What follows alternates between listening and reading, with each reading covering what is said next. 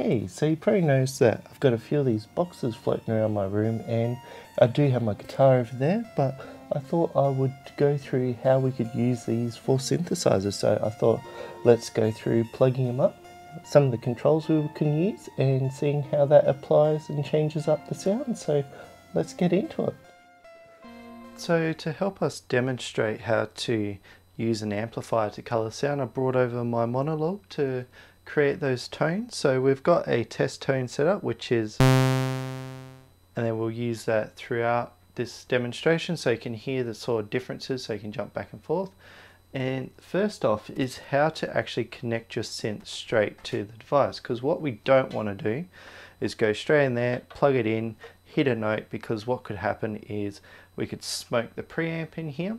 Now this Yamaha one actually does do some nice things for us, but if this was like an older styled amplifier, what we want to do, turn it off, turn off our synth, plug it in, make sure the gain stage is turned down and our synth is turned down as well, and then make sure the output is down so no sound signal whatsoever will go through. Turn it back on. I usually go with 12 o'clock to start with, so 12 o'clock gain, and then we slowly bring up the sound of our synth until it's at a nice level. So when you got that, just leave it there.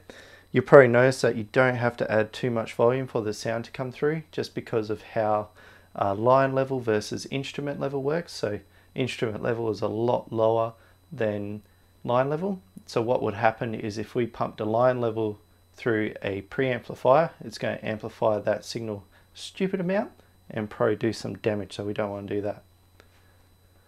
Now, if you haven't seen or used a guitar amp before, I just wanted to start and break down some of the different sections you'll probably see when you start mucking around or seeing one. First off, you probably will see a gain stage or some way to amplify the signal. Now this is really useful because what we can start doing is taking our signal and pushing it to the max and start distorting it in really cool ways. Now on the Yamaha here, we actually got a few different modeling types. So we've got like a clean,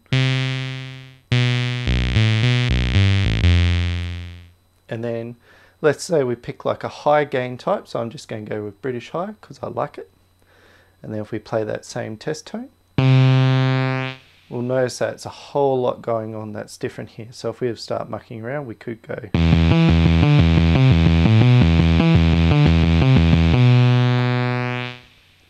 So just, yeah, a whole different breadth of sounds that we can just make with that. So I'm just going to move back to clean. Next we have our EQ section. So this allows us to sculpt the sound we want. So say if tops are too bright, we can take them down so it's a little bit more muted. Same thing with the bass. If we don't like that thud, we can start taking that out, or we could add more in. And then the mids we can actually take out as well, which is really interesting with using high gain sort of amplifiers. Now, depending on the type of amplifier, you might find out that it's got an effect or two in the box. Now, with the Yamaha, we've got a couple of different effects and different modulation, different delay types. So we could got that. We could add some chorus.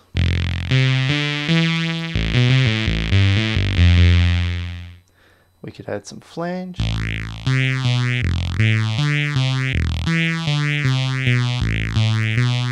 And we can add some delay and reverb as well.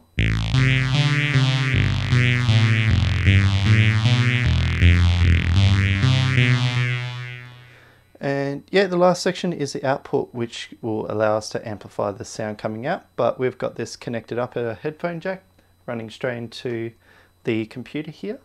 But the next stage I wanted to actually talk about how we could mic an amplifier like this and get some different tones as well.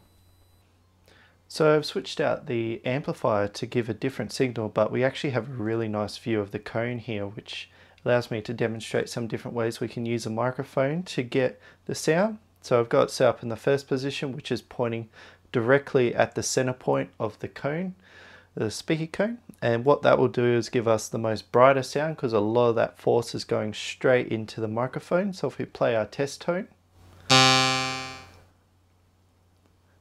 Yeah, so that's the really bright, sort of easy way. What we can do is we can also offset that sound. So if I bring it around like that, we're still getting that full direct force, but sort of offset on it. So that gives a sort of different tone. What we can do next, I'm just going to straighten it up. We point it at the edge of the cone, which gives us a bit of a more muted sort of tone as well. And yeah, on larger diaphragms, it's a lot easier position, so we could actually move it further out. Yeah. And yeah, so anywhere between there, we can really shift the sound of this sort of amplifier. So if I had a second one of these, like I do here, we can do some interesting things where we capture two different sound sources off an amplifier, and then we can use that to create a blend between the two to get a different tone. Now, what you want to try and do is make sure that they are the exact same height from the speaker cone as they can be, because if they're offset, you'll create some phasing issues, which you'll pick up when certain frequencies will drop off because they'll cancel each other out. So another way you could add to this sound is by capturing the sound of the room itself. Now, you could have a microphone like this, placed somewhere on the other side of the room or close by, and then when you start playing the sound on the microphone, this will also be capturing it as well. So when you go into your DAW, you can mix it all together, and you're creating a bit of a sonic imprint of what the workspace was like on the day, which creates a unique sound that you can put into your song. Now we have it all set up, let's see what we can do with it.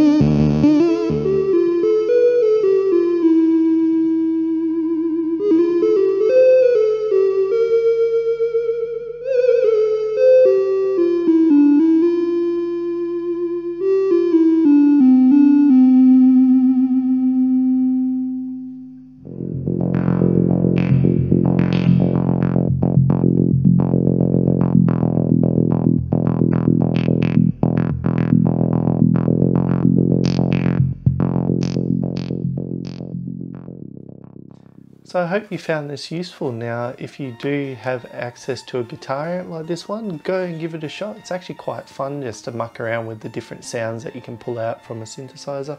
And yeah, you don't need a big one as well if you're in the market for one, because if you're recording in a room like this, you don't need to have a massive sounding system. All you need is a little speaker that you can actually get the sound from. Now, I picked this up about 7 years ago.